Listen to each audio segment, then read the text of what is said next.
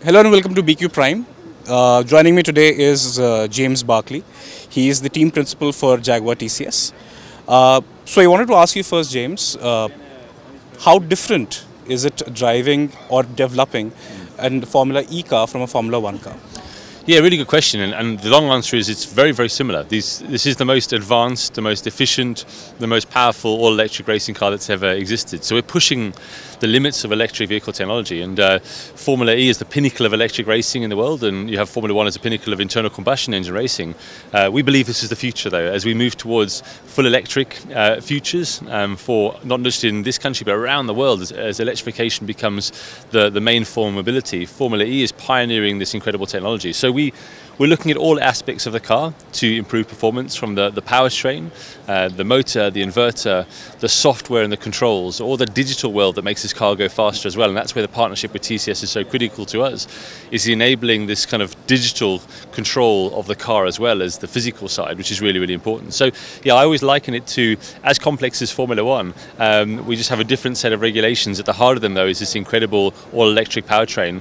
And we kind of, as a sport, we have I believe the most professional driver lineup in the world. We have literally in Formula E we have 22 drivers. Everyone is fully professional, who's hired purely to race without bringing any money or sponsorship with them. We have some incredible car manufacturers like Jaguar, like Porsche, like Nissan, to name a few, and we have some incredible teams. So it's an incredibly competitive environment, but one in which, if you are successful, it means you've developed the best technology and you've delivered the best teamwork.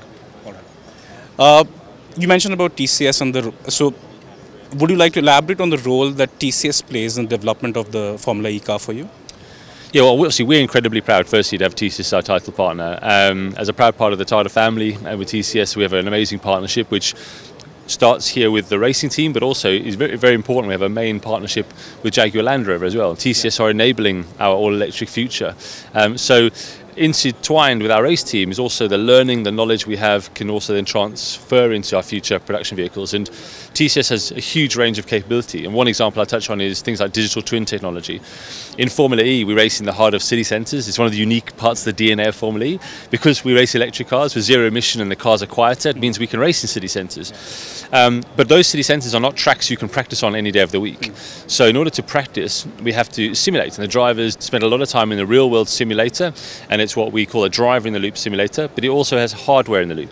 So basically we create a digital twin of the physical car in the digital world, and the drivers and the team practice and prepare before we come to a race like here in Hyderabad, where we can't practice before we come. So by the time Mitch and Sam roll out onto the track for the first time on Friday, they'll already have done hundreds and hundreds of laps of Hyderabad track. They would have worked with their engineers to set the car up and optimize the setup. And then we correlate digital to real world. And then after the race weekend, we'll come back to the simulator and we'll recorrelate to see how accurate we were. And that's just an ever-improving model. So that's one example where TCS's capability, particularly in the space of digital twinning, allows us to become even more effective as a racing team.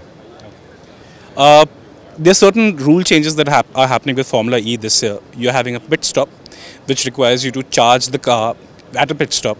I think the power rating of the charger is 600 kilowatts.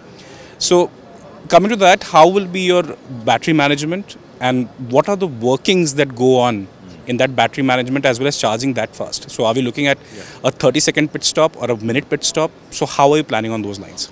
If you can tell us. No, absolutely. So the pit stop comes in later this season, so we haven't had it yet. And fast charging gets introduced later this season. The first few races we're focusing on obviously getting to grips with the new car, but the fast charging element with the pit stop will introduce two things. One is a big strategic kind of opportunity and challenge, right? So when to pit, when not to pit, they will play a big outcome on the race. You know, if you pit at the wrong time, potentially it really hurts you, or it could really help you. So having the right strategy is really, really critical. And I always say Formula E is like a game of chess with 22 other players played at over 180 miles an hour. Right, it's an incredibly complex game of chess. So that's the first thing. And then the second thing, to your point, is the technology side. So I always liken the challenge. Imagine you're using your mobile phone whilst you're charging it, and you're in the sunshine. Eventually, the mobile phone stops, and it gives you the warning, and it has to shut down. We can't have that, because if we have it, we're out of the race. So our job is to ensure we are maximizing performance And then when you come to charge, that puts a big load into the battery. It pushes the temperature of the battery up, and we have to manage that temperature. And then we're out on track going as fast as we can. We're asking the maximum. So we have to balance not only the state of charge, so the percentage of battery we have remaining, we also have to manage the thermal point. So on the design of the car, we look to optimize cooling, and also from the software side, we look to optimize how we deploy energy and when, how we use our power and when, to ensure that we don't push ourselves into that critical zone where the battery derates. So that's part of the challenge we have as a team, and it's those two things we're always blending: thermal with amount of charge left. That's part of what Mitch and Sam and the team are constantly communicating on and working on. One final question about the competition. So who do you see as the biggest challenger for Jaguar TCS, and how do you consider an Indian rival, Mahindra, in the scheme of things for you?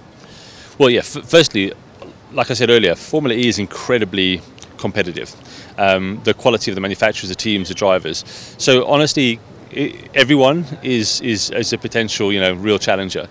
We can't leave anyone. We can't underestimate anybody.